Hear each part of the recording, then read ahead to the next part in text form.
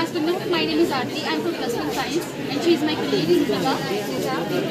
We have made a model on the basis of electrolysis in an aqueous solution of NaCl.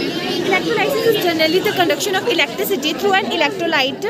When water or dissolved in water, it led into the decomposition of electrolyte.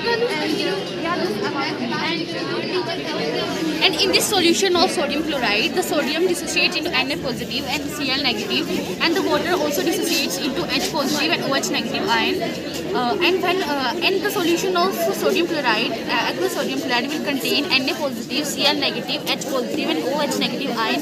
When we will pass the electricity through this solution, the chlorine gas will be liberated at the anode, and the hydrogen gas will be liberated at the cathode. As you can see here, this one is behaving as cathode.